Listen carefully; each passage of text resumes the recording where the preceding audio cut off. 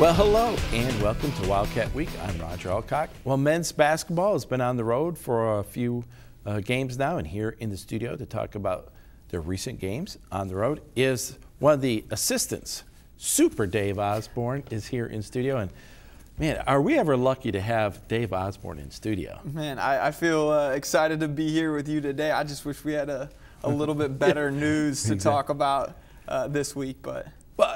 Honestly, one of the things I was thinking about is, quite frankly, I think we get a little spoiled around here with some of the success, and that's a good thing in a way, though, because people just expect every time the Wildcats go out on the floor they're gonna win, you know. So that's good to have that expectation. But boy, you get in the thick of the Crossroads League, and I know Coach Tongler said this may be as deep and solid of a league as we've seen in 15 years. There's a lot of good teams, a lot of good coaches, and a lot of good players out there. You go on the road, you know you're going to be in for a battle. Yeah, it is a tough league, and as you're sitting there talking about it, I mean, even as a coaching staff and these guys, they have high expectations for themselves, but part of the season is how do you grow and how do you learn from some of the ups and downs along the way, and we're hoping that we kind of lean into these couple tough games and grow from it. Well, and the other thing I think that maybe plays a little bit of factor in it, I think as coaches, well, as fans like to talk about the national championship, but you know, as a coach,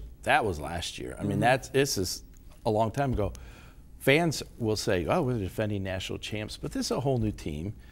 But your opponents, no, that's a big target. They want to knock you off that cliff, so to speak. Yeah, for sure. And I think you look at it, juniors transition to seniors and their new leadership on the team, and they've got to kind of grow into that role. And again, it's a different team. Not everything that worked last year, you can't just roll out the same game plan this year.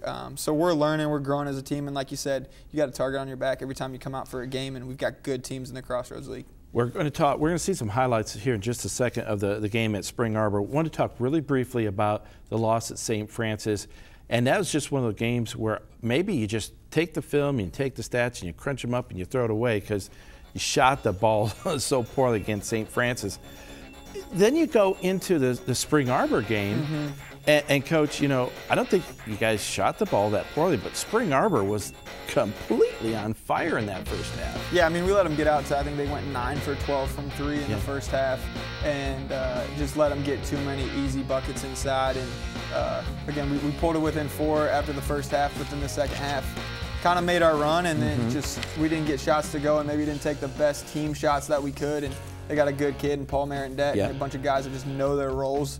And when they do that, they just did a really good job executing down the stretch. You know, sometimes the stats don't tell the whole story, but you looked at the first half, you know, you're in the ball game, but you mentioned the three-point shooting. They were 9 of 12. I think Spring Arbor knocked down their first 9 three-point attempts. And so sometimes I'm like wondering at this game, it's like, why are we not down bigger than what we were? Right, and we've got a powerful offense. You know, we can get some stuff going on the offensive end of the floor, but again, you only get certain spurts. It tends to be in games where you can kind of shrink that gap or you can pull away from a lead. And for us, you know, if we tighten up on the defensive end of the floor, you know, maybe we've got a lead going into halftime, and then when they make their runs, it's not widening their lead, or, you know, we're building on a little bit of a lead of our own. You know, in those 2 games, this last 2 game stretch, you saw Joel Okafor just hit the 3 there, had the nice drive. He's played pretty well for you guys. So he had 21 points against Spring Arbor, and he's looking maybe to score a little bit more for you when you need that. Yeah, he's definitely been pushing it and attacking and being aggressive. And again, as a senior and just a point guard, he's got to continue to look to how does he get other guys involved and how does he take the right shot, make the right pass, and really look to facilitate for the whole team. Well, despite that incredibly hot start, we are going into the locker room as this is the end of the first half. They hit a great shot there to close out the half, but only down, 49 to 45.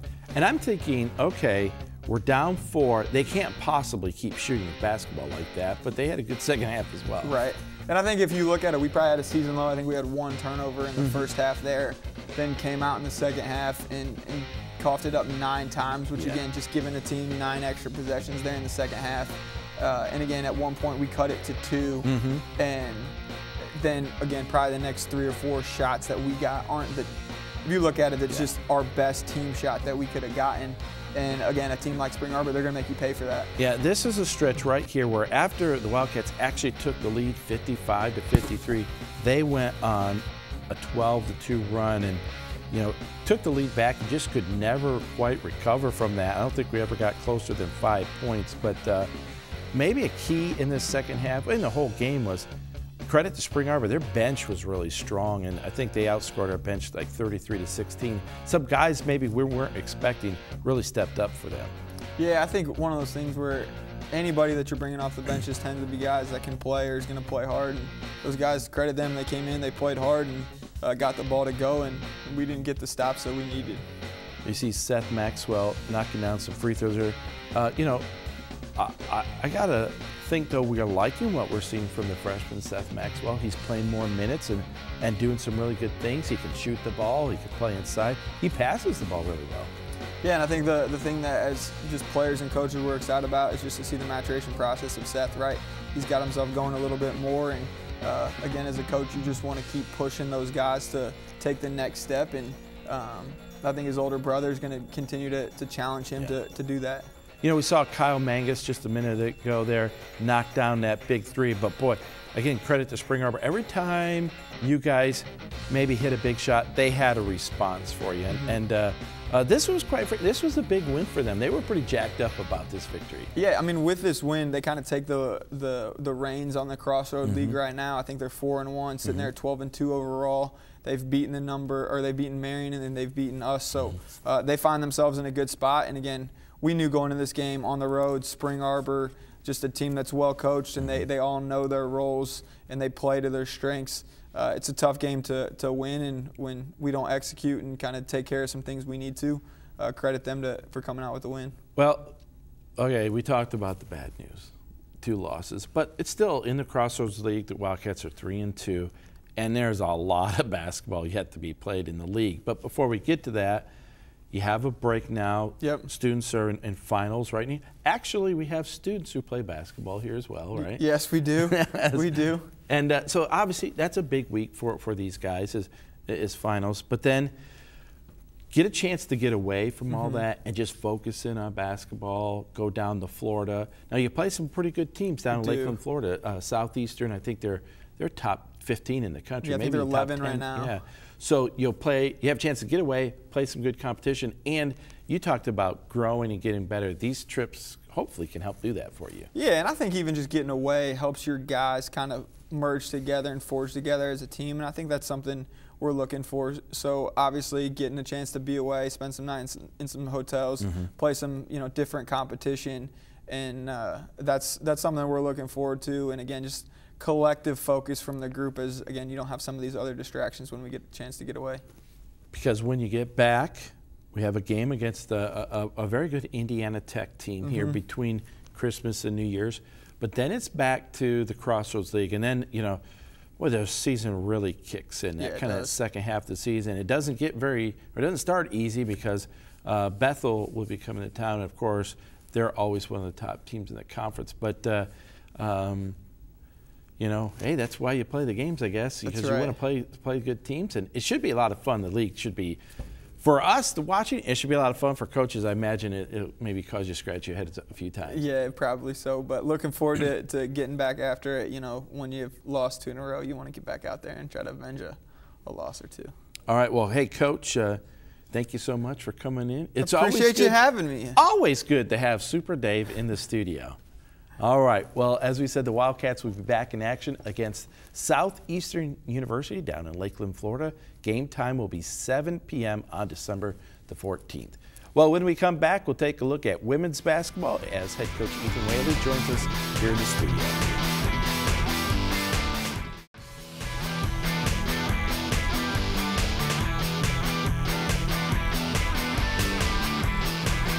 Hey, well, welcome back to Wildcat Week. The women's basketball team is on quite a roll. Their winning streak extends to 5 now in conference play. And here to talk about some of their recent success, here's the head coach of the Wildcats, Ethan Whaley, along with freshman point guard Margot Woughter. And so, Coach, Margot, welcome to the show. Thank you. Thanks for having us. Yeah. Margot, I told you we're going to start with Coach Whaley, but I got to start with you. Okay. Is this not the culmination of a lifelong dream now to be on Wildcat Week? Yes. Hey, Mom. That's right. Well, Coach, we kind of teased a little bit, but right now the Wildcats are 5-0 in conference play, alone at the top of the conference standings. I know there's a lot of basketball left to be played, but it's sure better to be 5-0 than maybe 0-5, and it puts you in a good spot as we get into a little bit of a break here. Yeah. I think the thing that we're hanging our hat on right now is we put ourselves in the best possible situation we can be in, and that's obviously the top of the league. We haven't dropped any that would hurt us maybe later on in the season. But like you said, we got 13 more games to go. It's a long, long stretch that we've got left ahead of us, and we're focused on getting better a little bit more every single day. Obviously, it means that you've also won some games on the road, and that's not easy to do in the conference, especially a place like St. Francis. I want to talk to you about that game because I try to think, and I didn't go back and study it too much, but I can't remember the last time a Wildcat team has been in a 3-overtime contest, and that is definitely a battle or a test of your character and will and determination. And the key to that, people are going to look at you scored 100 points, but to me, I looked at the end of regulation, I think the end of the first overtime and the end of the third overtime, all 3 times St. Francis had the ball with a chance to win. Your defense had to come up with big stops in those situations. Yeah, I think there was a lot of resilience shown and a lot of resolve with our team. And to answer your question, the last time prior to that was Huntington. The year before I got the job, there was a 4-overtime game at home that we pulled out as well. But as far as the other night, I think back to there was 2 minutes left in the first overtime. We were down 5. We had to get a stop. Margot came down, hit a 3, and then we got another stop. And the exchange obviously finished with a basket. We went into second overtime, and it just felt like every time that St. Francis threw a punch, we took it and we threw one right back, and we were fortunate to come out with a win. Margot, I was going to ask you because he mentioned that shot you hit in one overtime, but in that scenario, you're playing well, you've scored, you're shooting the ball well.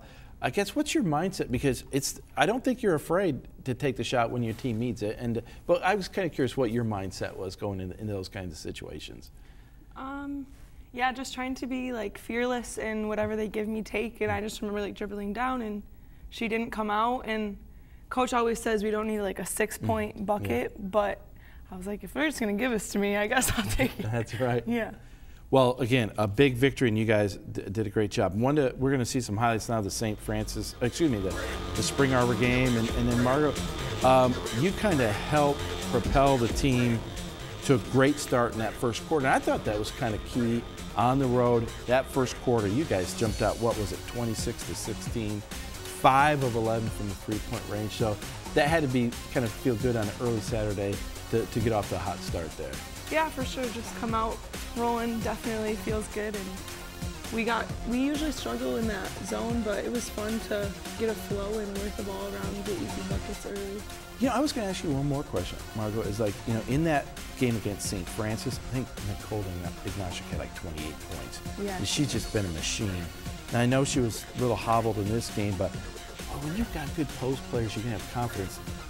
That's a great feeling as a point guard, especially all of it doesn't fall on your shoulders. Yeah, no, for sure.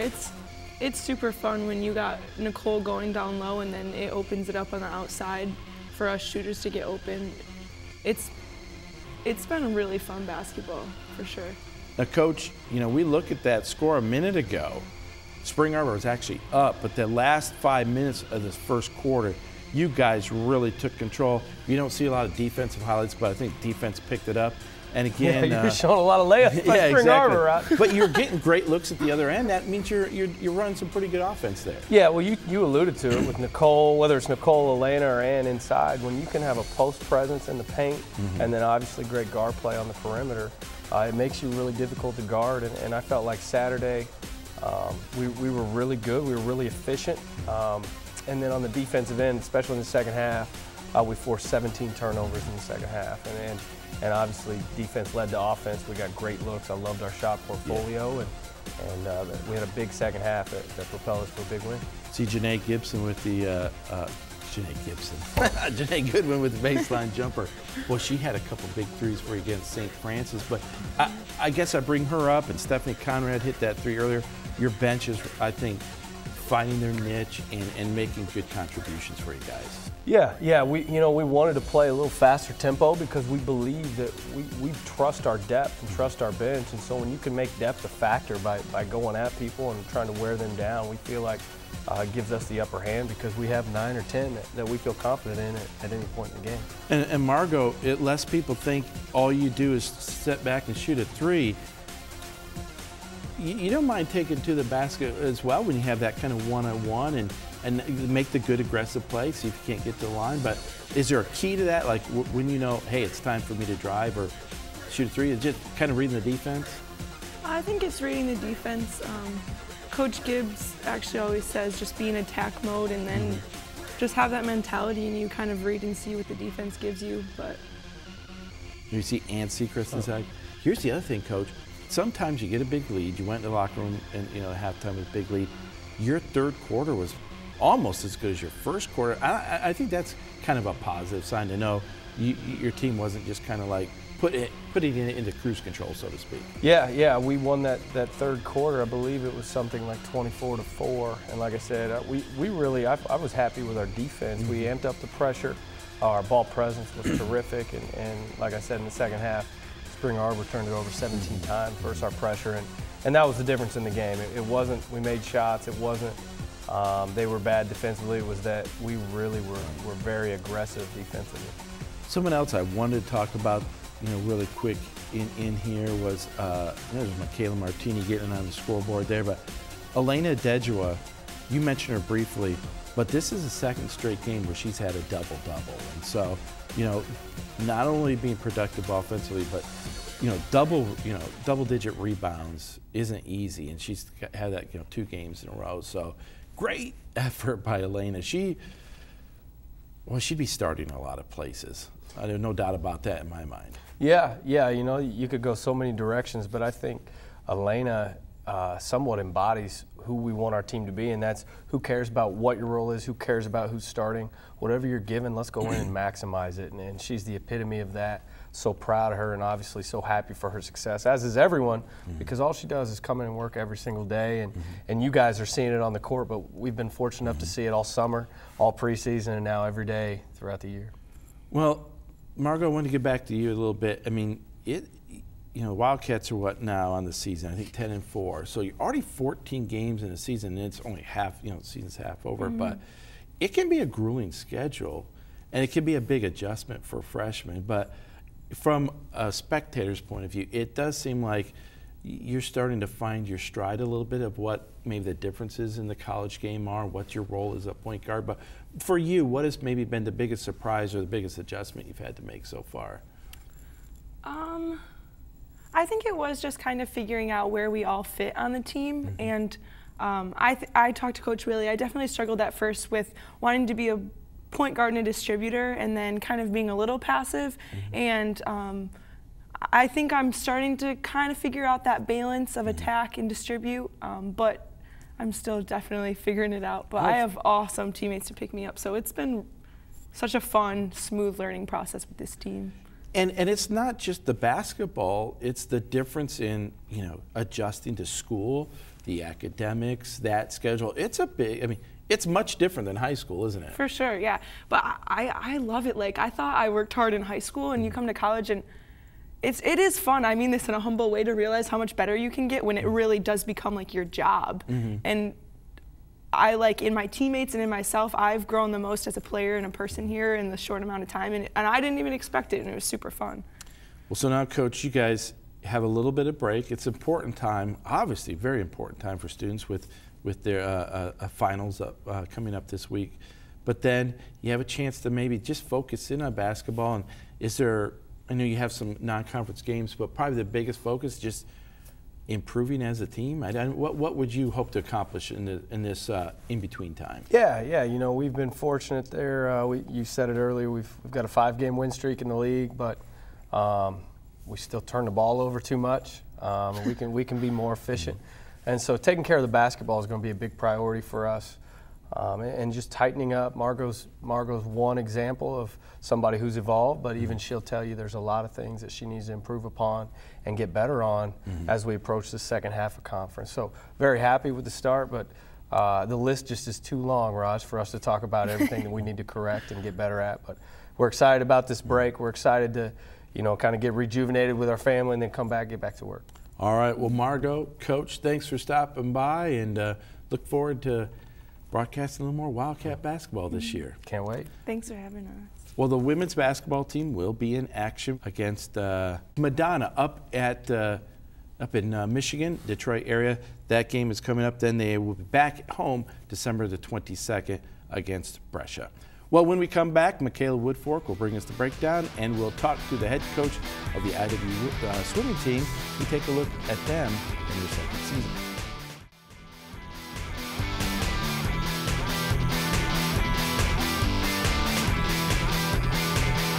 Well, welcome back to Wildcat Week. We have so many different sports competing on this campus, and to help us bring us up to date in this 2-minute drill, we will send it over to Mikala Woodfork with the breakdown. Thanks, Roger. The Wildcats played a lot of basketball this week. The men weren't so lucky this week as they suffered 2 tough losses. They first faced St. Francis, losing 85-71. This was the first game that they have lost in over a month, and at 71 total points, this was the men's lowest scoring game this season. They struggled right off the bat by failing to score a basket for over 5 minutes in the first half, leaving them behind at 36-27 at halftime. Unfortunately, the funk that they were in carried over into their next game against Spring Arbor, which they lost 96-86. With 15 minutes left in the game, the Wildcats had a 55-53 lead, but Spring Arbor was able to come back and win the game. It's okay though, because the ladies were definitely lucky lunatics this past week. They first beat St. Francis by just 1 point in 3 overtimes. The ladies definitely played their hearts out for the win, and they carried that same energy into the next game against Spring Arbor, which they won 77-46, making it their 5th straight win. This means that they've started the Crossroads League with a perfect 5-0 start, and they are the only ones in the league that are undefeated. Junior Elena Adedjua had a great performance these past 2 games as she picked up 2 double-doubles, and freshman Margot Woughter has had an amazing last 5 games, averaging at 21 points and shooting 58% from the 3-point line. Let me just say, these girls are on fire. Well, that's all I have for you this week on The Breakdown. Back to you, Roger. Well, thank you so much, Mikala. Well, as you may know, IW Swimming is only in their 2nd season, and they have already qualified 8 individuals and 5 teams for the national tournament. Daniel McMurray took a look at how the swim team went from a startup program to a national contender.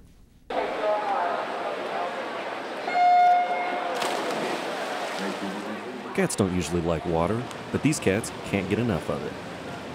Linnea Holmgren says she's just continuing a long tradition. I swam competitively pretty much till I was 10, so that's when I started. The Indiana Wesleyan team is only on its 2nd season and is already creating a culture of success and family. We feed off each other's success and we motivate each other as good as we can. It's like the best swim team I think I've ever been on personally. The girls here truly are like my family. We encourage one another, we push each other in practice and challenge each other. The players say they're close to one another, and it only fuels their performance and preparation for what is to come. Coaching staff says the team is prepping for bigger meets in the future. We're gearing up for conference and nationals, which will be not for another couple months, but that's kind of where we're headed. We have a few meets before then that we can hopefully have some good swims at as well, but our eyes are set on those big meets at the end of our season. The team may be new and young, but with plenty of hard work and direction from the coaching staff, this team has great potential both in and out of the water. For Grant Connected News, I'm Daniel McMurray. Well, thank you so much, Daniel. Swimming will be back in action this Friday, December the 14th, as they travel down to the University of Indianapolis. That meet starts at 5 p.m. Well, that is all we have for you on this episode of Wildcat Week. If you would like to see more Wildcat Week, you can visit our website at wiwtv.com. There you can watch past episodes and connect with us online. Once again, that is WIWTV.com. And you can stay connected with all our local programming by subscribing to our YouTube channel. That is WIWTV 51. Well, we look forward to seeing you next week. So for all of us here, thank you for watching Wildcat Week.